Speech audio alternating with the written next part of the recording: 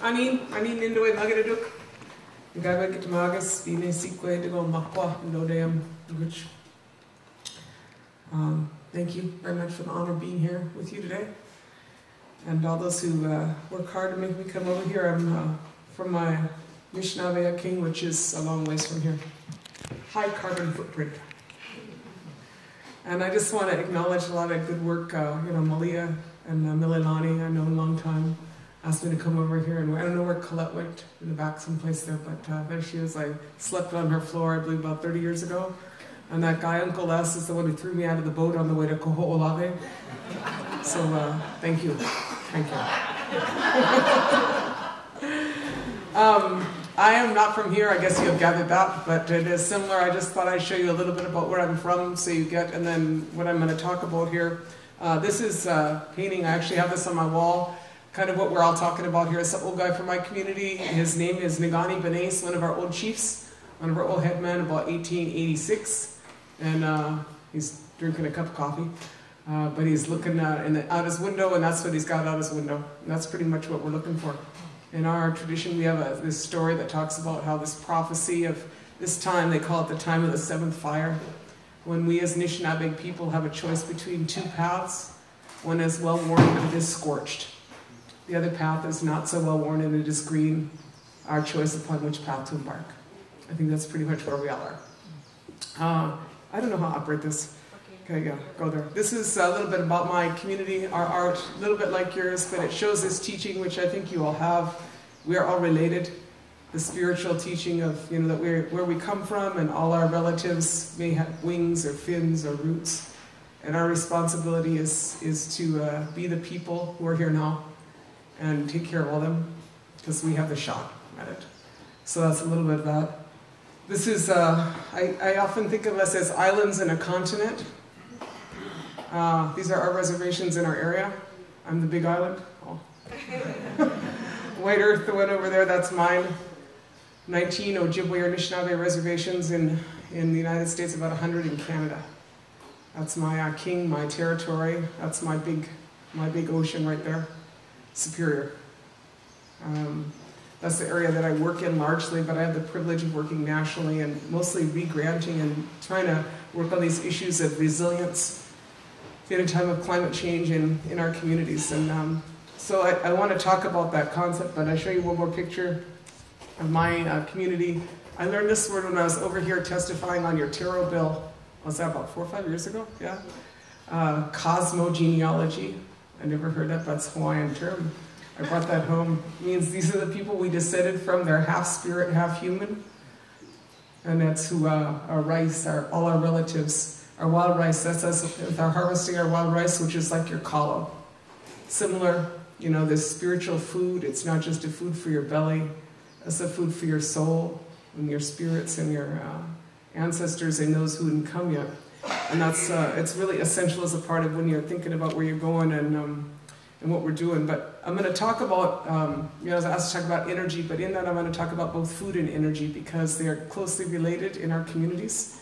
And we have to be very cognizant when we make our plan about where we are going and how we're going to maintain what we have, that we look at both those and don't separate, just can't separate them all out. So this is my community now, 1961 and 2011. This is our wild rice harvest of my community. This is up on Big Rice Lake, the one on the left. But I show you this because we are a lot like you. I was so interested in everything everybody is saying here because it's very similar to my community. High level of subsistence harvest, very land-based, extended family, sharing your food, and so it is. And we cannot move someplace else. That's where our rice is. That's where we are. And so all of these issues of climate change have very great significance to us. And while we retain this in such a significant level, we've also become very colonized, and now we buy our food. And so these are the issues that, as we look at what it is with climate change and peak oil and the issues that we are facing, that we are facing the same issues as you are. We have a bigger land base. Our islands are big, but it is the same thing like that. So let's see, next one here. This is already, you all talk about this. My community, average food travels 1,500 miles from farmer to table. Huge issue. That's a U.S. issue. Yours is about 4,000 miles, I suppose. I'm not sure, I don't have the math down, I lost track when I was flying. But, you know, just to say that this issue of the carbon footprint of food in terms of climate change has to be an essential part of a strategy for indigenous nations and for everybody when we think about where it is we are going. Because it is whether it is slathered on the food, the petroleum byproducts in the fields, or whether it is transported halfway across the world. As First Nations or as indigenous peoples, it is essential that we come up with this local food strategy. And I heard it said, one guy, Sugar Bear Smith from a community near ours, he said one day, he says, you cannot talk about sovereignty if you cannot feed your people. And a lot of us as indigenous nations, we talk about our sovereignty, but we're shopping and shopping and shopping, and we're as complicit as anybody else. And we have this responsibility and this ability to restore that. So I'm going to talk first about food and then about energy. The second part of this food economy is this piece, the economics of it. In our communities, and I heard that some of the representatives here from the Senate also talk about it yesterday. We get stuck in this debate, which is a false debate quite often, in my estimation. It is this debate of jobs versus the environment, or that we need jobs. This is where our economy is in jobs, and it's jobs, and we need more jobs. So we did this study on my reservation, which you could do in your communities. It is the same study you probably have. We study our households. I went out and we interview 10% of our households. We say, how much is your local food? Yeah, how much you eat? Maybe 20%, maybe 10%, maybe 40, 50%. My freezer's full, local. But then a lot of people, when you shop, yeah, how much do you spend on food, and where do you shop? So my reservation, we spend $8 million a year on food, of which we spend $7 million off reservation, like that, at Walmart, Food Service of America, yeah, and we import it all, yeah, into our community. So what that represents is, and what we buy local, everybody knows, same thing as you buy here, junk food, yeah? That's why we all got diabetes in my community, right? But the point of this is that we spend 1/4 of our income on food on my reservation. And that 1/4 that is spent is drained off reservation like that. And so the false paradigm that is brought up in tribal planners, and I'm sure in island planners, is how you generate more income in order to pay your bills when you leak 1/4 of your economy. That's what makes no sense, is why do you want to keep bringing in more jobs when you leak, right? So 1/4 of your economy is spent on food, and 1/4 of your economy is spent on energy. That is our study, is on energy. I don't know what your statistics are, but I know that the United States spends 1/5 of its income on energy, because we're addicts, and we're highly inefficient, and we import everything from everywhere else, and that's what we do, right? But my reservation, because we are northern and remote, and nobody who is tribal owns a Prius, frankly, right? We're spending 1/4 of our money on energy. And that's why we have fuel poverty, which is what you have, right? And so that is the second drain on your economy. And so it is a false dichotomy, or it is a false debate to say you need jobs or, the environment. When the reality is that if you waste or lose 50% of your economy between food and energy in a drain that goes out, you will never fix that hole. Okay. This is where we got to go back. So this is what we are looking at in my community, and your guy that is Jerry Konanui, right? That is to say, 8,000 varieties of corn, some of them got to be worth something in climate change, right? This is not Monsanto corn, this is your grandma's corn, right? This is what we are looking at here. Our project on White Earth is doing this restoration of these varieties. I'm looking for varieties that are climate change resilient. That is to say, we found them seed bank like this many, so few, yeah? Take those and then we take them and plant them. Now I have fields, and we're working to restore these varieties in our community. We're tucking away over fish guts or worm castings, I don't know, whatever, yeah, like that. But we use fish guts, yeah? But you guys have fish guts too. Anyway, we take these and we make sure, but mine are, this one here, Burial and Flint, grows this tall, big ears, is drought resistant, frost resistant, and when a sear wind comes through, it's still standing, right? Monsanto's corn tip over, mine's still standing. So that's what I'm saying is that we have the indigenous knowledge in our own culture of these varieties, but you need the biodiversity to do that. And your guy over here, you guys have the kalo here. Okay. This is on energy, this section. I just have to own that we are as complicit in our own CO2 combustion as anybody else. Two of the biggest polluting areas in the north, in North America are tribal communities. Crow has the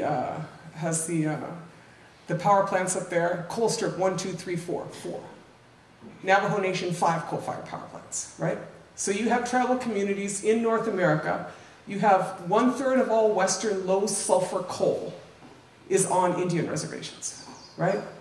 2/3 of the uranium. We have been caught into this cycle that is highly dysfunctional and highly fossil fuel impacted on our own communities and our own poisoning. 50% of the revenues of the Navajo Nation are coming from CO2, right? So the challenge that we are facing, I have no coal on my reservation, thank you, Creator. But at the same time, I have to look out there across and see our other communities, and this is what I'm looking at. So the transition that has to happen is, my grandpa used to always say, we could blame the white man for everything, but we do a good 10% ourselves. There you go. There it is. So the question is how you transition from this to what we need to do. Yeah? Okay. This you already got from everybody else. No point talking about renewable energy if the debate is how we meet present demand. Because the reality is who would want to meet present demand?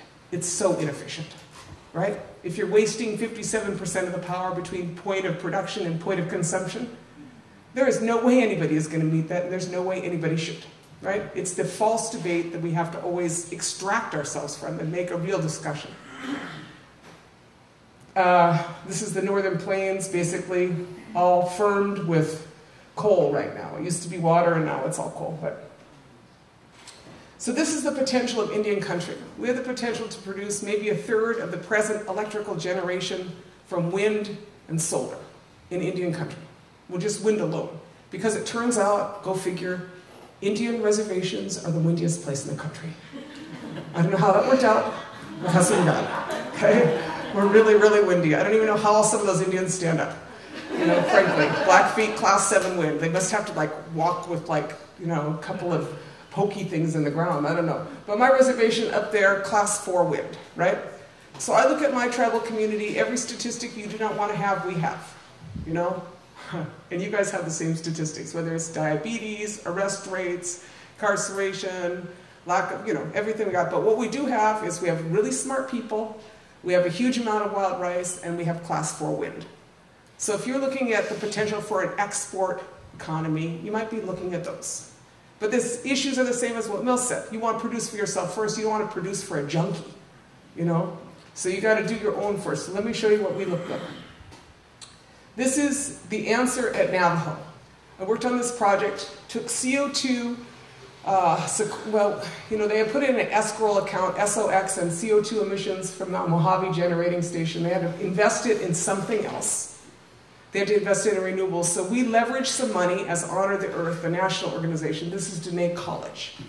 This is 25 kilowatts of solar on top of them. Small scale compared to what you guys are doing, yeah? But still of scale. And that's what I have to say, which I think that these guys said quite well, is that size matters. And it needs to be appropriate. So sometimes you need on your house. Sometimes you need for your school. Sometimes you need for your community. And sometimes you need big. You need all those scales if you're going to deal with climate change. That is the reality of the situation. The question is who owns it, how it's built, if it's culturally appropriate, all of those questions have to be factored in, just like what Mill said. So this is Dene Solon. This is my community. That's my grandson. Giwaden Bakanaga. I just want everybody to notice that he is outside of the yellow tape. He was with Granny that day, and it did not occur to me what I had done till after. It's like, that was a really big thing hanging over my son's head. That's what my daughter said. Anyway, this is a Danish lowland wind turbine. Why did I just emphasize Danish? Oh, that's right, because we don't make any wind turbines pretty much in this country. We deindustrialized, we import everything. A number of times I have seen things come from Spain and Germany and Denmark across the north on those. That was really amazing, those photos. I don't know where those come from, but probably the same place, right? Or China. And Brazil, there you go. Everywhere but the biggest energy economy, right? We just import it like that, just so far. Anyway, so this is a used turbine that is refurbished and put on steroids, okay? And why I show you this too is that this is a scale issue, powers a school size, and the guy who's putting it up is a veteran. Now why did I tell you that? We have the highest rate of enlistment. You guys are probably right after us. Is that right? Yeah. You got all these guys that can like change a Hummer's transmission with a screwdriver. They could put up a wind turbine. That's what I'm telling you, is that green technology or appropriate technology is actually entirely different than being a nuclear engineer. Ask a guy from MIT, where'd a guy from MIT go? You know that. Right? It's a different thing. You know, in this case, you have appropriate technology. And the crane that we put this up with came from the town near us. 75 kilowatt mold. That's the scale that is appropriate for school size here or someplace else. So it is appropriate who owns it. You need to be able to fix it, just like what Will is saying. Okay. And this is your Ojibwe lesson for the day. This is how you say, can you say this? Inashke? Oh, very good for Hawaiians, very good. Inashke, that means ta-da! That's what it looks like when it goes up, okay? And I think this is the last one. This is a solar install at my house last year.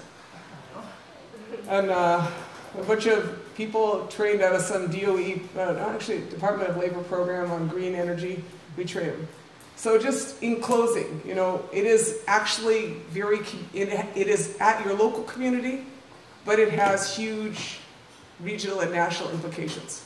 My experience in this, you know, in organizing is that sometimes I would say talk is cheap. You could talk about the theory, talk about this, talk about what's, you know, but do it. And then the next thing you know is someone says, how do you do that? Can we do that too? That's how they talk in my area, you know, and we call it wind turbine envy. That's what's going on out there. You know, it's like, I want one bigger than that. I was like, good. Make one bigger. I'm sure you can, you know. I'm sure yours will be the biggest, you know. But, you know, that's what I'm saying is working in our communities that have been basically run over, roughshod for, you know, all these years. Sometimes if people show that they do it, you know, and that they feel good about it and that they're the ones on it, it makes the difference on it. So, be good.